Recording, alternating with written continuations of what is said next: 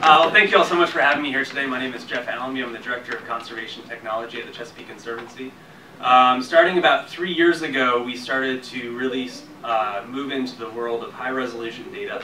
And thanks to the encouragement efforts of Peter Claggett and Rich Patuk at the Chesapeake Bay program, they wanted to see how this data could help be spread throughout the Chesapeake Bay watershed and help improve some of the modeling that's being done. So we put together a big project, put together a collaborative of different organizations working on it to basically divide up the 100,000 or so square miles of counties that make up the Chesapeake Bay watershed. We wanted to do full counties so it was useful for them as well, and worked with a number of different contractors. So the Chesapeake Conservancy's Conservation Innovation Center produced land cover in Maryland, DC, West Virginia, and New York counties. University of Vermont Spatial Analysis Lab, who's already doing some tree canopy work in Pennsylvania and Delaware, expanded their work to do all of the classification, all of the classes that we were looking at. And Worldview Solutions was contracted by Virginia DEQ to do the Virginia counties. So over about an 18-month period, all of our teams slaved away at our computers and turned 1 meter resolution NAEP imagery, the National Agricultural Imagery Program, into a high-resolution land cover data set that spans all of the counties in the Chesapeake Bay watershed. Just a couple points on this as well is that Virginia actually produced data for the entire state of Virginia, initially in the watershed and then also outside the watershed counties.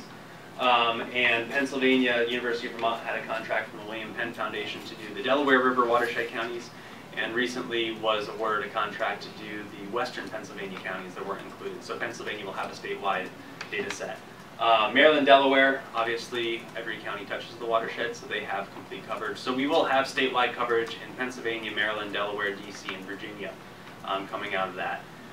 One of the big things that has come out of this is previously, and Peter mentioned this a little bit, other people have mentioned this, land cover that was used in previous data sets was 30-meter national land cover data set. This is a really great data set for a number of reasons. One is you can model across the entire watershed. You also have a time series going back in time, so you can look at change and trends in watersheds across that time period. One of the challenges that we really saw with this data, though, and heard from a number of our partners, was while it worked really well for modeling at the watershed scale and getting down to a sub-watershed scale in terms of prioritization, it didn't necessarily have the information our local partners needed to help identify where to implement projects to address those restoration goals. So just to give you an idea of what it looks like, this is downtown Washington, D.C. with the 30-meter data. Looking at it with that 1-meter data, you can really see it come in and provide that detail down to a level where you can start to see those individual trees. It's really giving you an idea of where buildings are, where roads are, where other flat impervious surfaces are. And we have this data that allows you to focus in on individual projects or individual fields for the entire area. So it removes kind of that constraint of being able to model or do work at the entire watershed scale, but you can zoom all the way into an individual field scale using the same data, so there's no translation across that. Now this data is, the goal of it was to inform management goals across the Chesapeake Bay program's efforts. So looking at fisheries, we actually are working with the Smithsonian Environmental Research Center, who are updating some of their river herring and alewife spawning habitat models using this. They're really interested because tree canopy over streams is one of the biggest determinants of where spawning habitat is. So having this resolution, being able to see where you have trees or not, allows you to really hone in and refine where those models are. So they're really interested in that. Looking at vital habitats, what we're able to do is, while we're not getting down to the habitat level with the data, this is allowing you to be able to inform other models, be able to use some of the 30-meter resolution data, habitat modeling that people like the Nature Conservancy have been doing for the region to be able to refine that land cover down and get a more precise impact to it. Water quality, I'll talk about some of the work that we're doing to improve some of the modeling into how you identify projects that will have perhaps larger than anticipated benefit or larger than average benefit for water quality benefits. And really across all of these different goals, there's a role that this data can provide. One of the most interesting things that we've seen is people love to see their house. They love to see their property and be able to understand that this data matches up with their understanding of it, where sometimes when you're working with 30 meter or 90 meter data, it's a little bit too abstract and too pixelated for someone to really, connect with that. But you can show this information, people can zoom into their house, they can see the trees that they planted when they moved in there that have now grown up to be somewhat mature. So it's really a good engagement tool, and as we work more with farmers and with landowners, being able to show them a map that they can connect with on a personal level really just starts the conversation from a different point versus having them try to extrapolate their understanding of the landscape to what they're seeing in the data. There's a significance for a lot of things for different Bay program management efforts. First and foremost is that this data is being incorporated into the Phase 6 models. Peter has been doing a lot of great work in terms of translating this 1 meter land cover data into land use land cover data set and aggregating it up to a series of 10 meter resolution raster layers that will be incorporated into the modeling efforts. What it also provides us with is a baseline for watershed-wide tracking. So we can look and see with updates to the data down the road, we're still discussing what the right time frame is in terms of how frequently you update it, or do you need to do a wall-to-wall update versus just assessing change and updating small areas. But it allows you to see things like where you have changes, very precisely of impervious surfaces, where you're losing trees, where you're losing farm fields, stuff like that. Getting down into more coastal issues, looking at wetland loss, because we're using the aerial imagery combined with LiDAR where we have it for that full point cloud, you can start to get a fairly detailed estimate of the boundaries of where wetlands are, and looking and seeing where you have things like ponding in the middle of a wetland. That may be an indicator of wetland collapse before you have that erosion coming in. One of the big things with this is it also increases the resolution of all of your management efforts. So where tracking change on a 30 meter pixel, that's a fair amount of change that needs to occur, especially in small coastline issues. That 1 meter resolution allows you to see much finer scale changes that if you're talking about things like climate change, you're not having a drastic amount of change over a very short time period. So having that finer unit of analysis allows you to potentially see some of those trends before it's too late or before it's too big.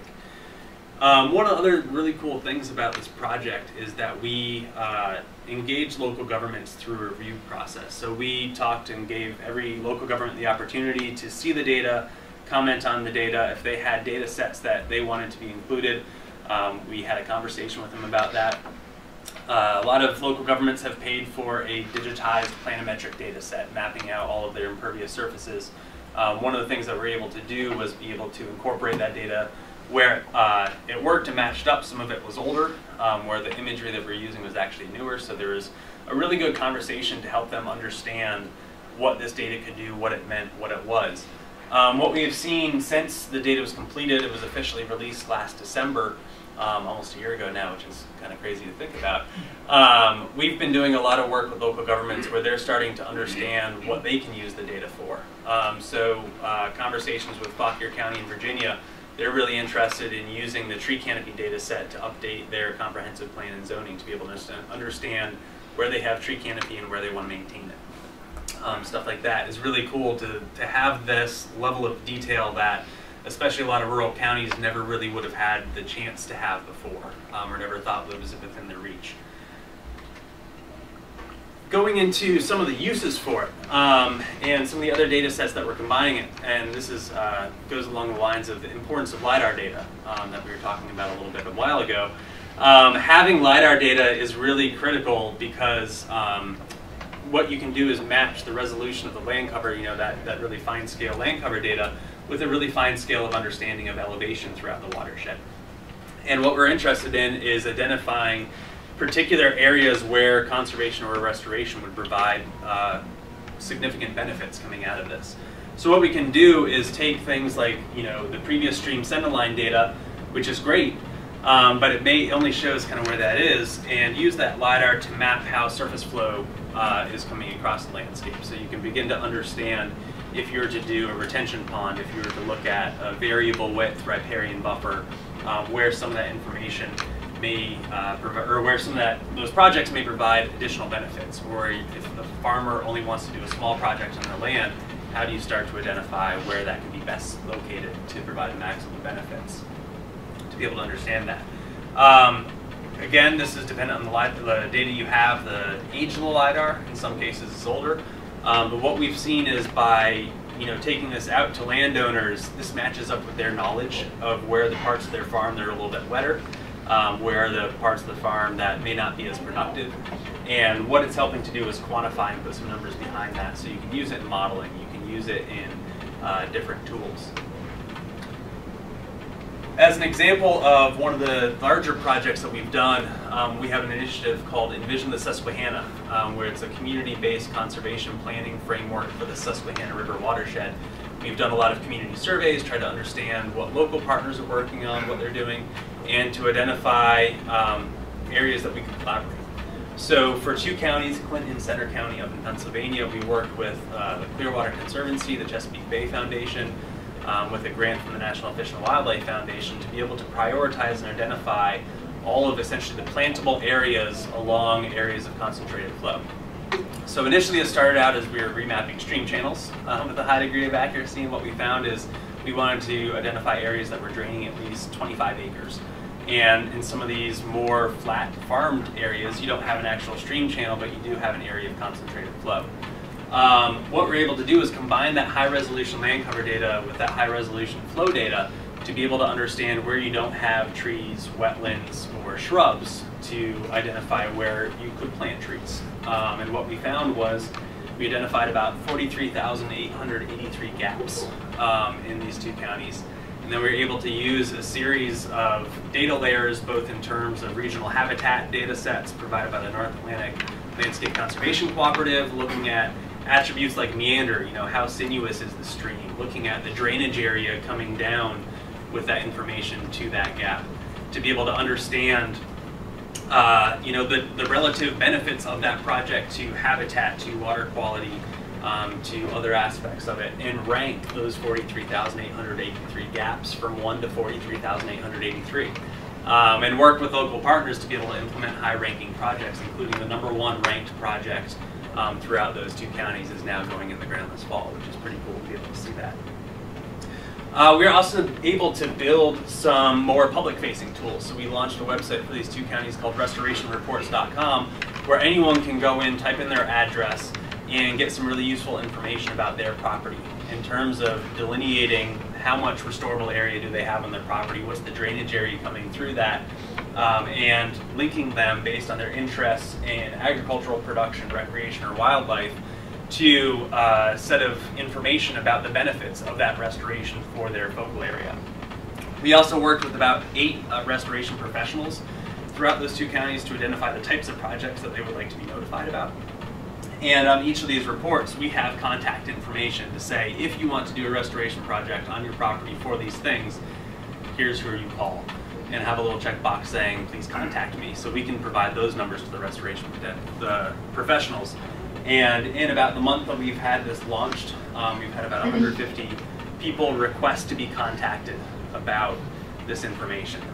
So it's really cool to actually see private citizens reaching out to say, I want to do something on my property. We currently have funding proposals in to expand this to about 15 other counties in Pennsylvania. So hopefully over the next 6 months we'll be able to do this additional work and be able to expand this throughout the area.